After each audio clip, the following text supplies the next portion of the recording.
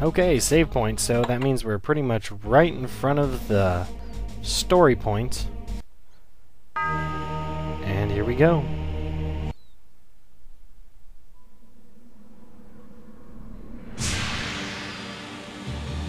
In the bowels of that black forest, I found something worse than hell.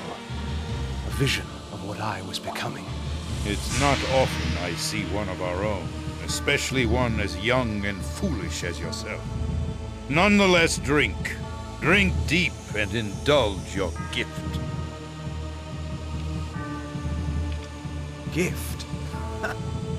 Vorador thought my curse a blessing. That we were gods. That mortals offered their blood as sacrifice so that we could enjoy our supernatural powers. And somewhere, deep inside my new self, I knew he was right. That mortal dreams were prayers. Prayers to us, begging us for power. I pondered this as the decadent old fool prattled on about his past.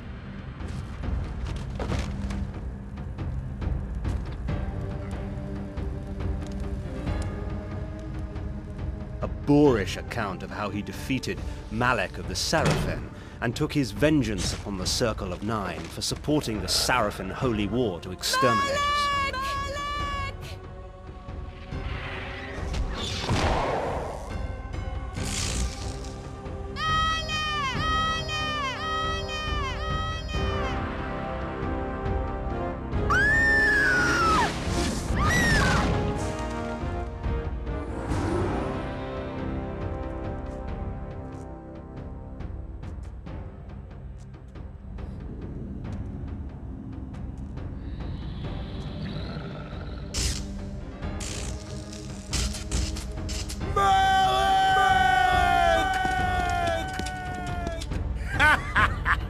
Call your dogs!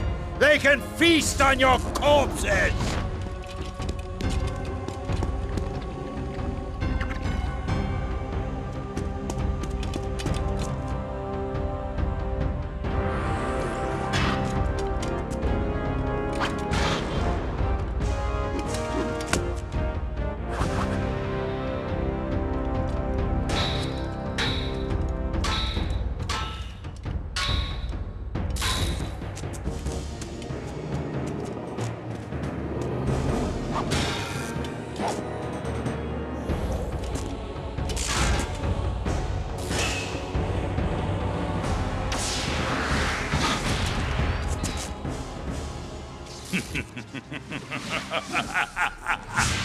After slaughtering 6 of the sheep, I defeated their pathetic little shepherd, Malek. Since then, our kind has not bothered with the cattle, except to feed.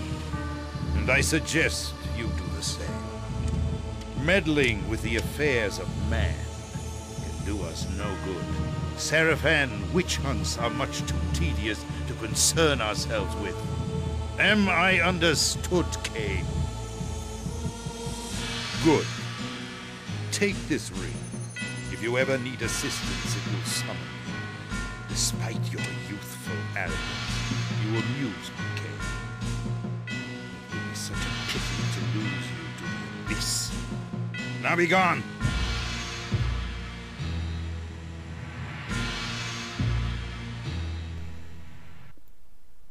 Nice long cinematic there. So really quickly, we'll go grab this. My visit with Voidor only strengthened my resolve.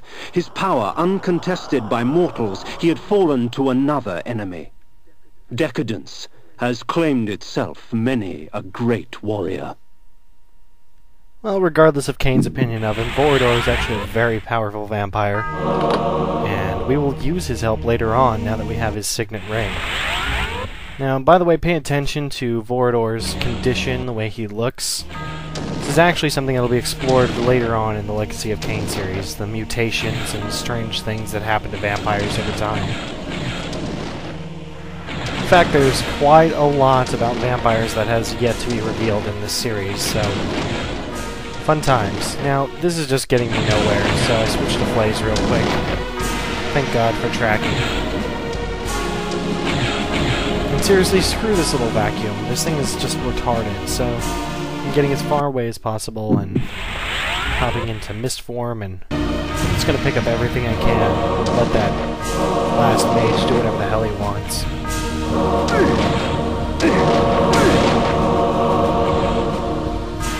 Not too much damage, so we're all good.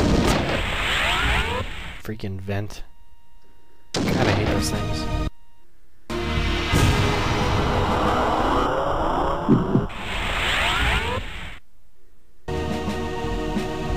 There we go. Okay, so let's head out of the mansion. We've got a whole new mess to handle. Thankfully, there's a couple victims here to make our life a little bit easier. A couple of vampires to kill. Aw, crap. Well, that's what you get when you're chained to a wall. Sometime a son of a bitch walks through the room and sets you on fire with his magical sword. These kind of things just happen here.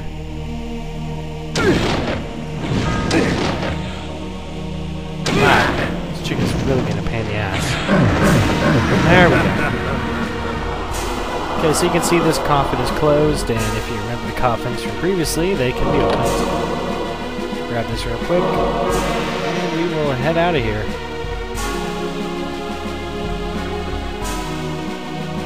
There we go.